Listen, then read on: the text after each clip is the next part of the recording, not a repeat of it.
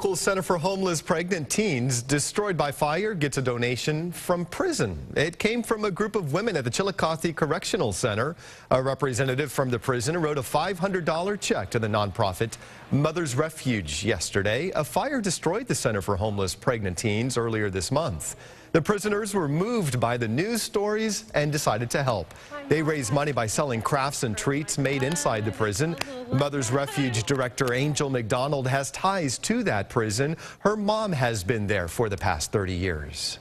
People have a heart for babies and for young moms and teenagers that are on their own and trying to change their life in a positive way.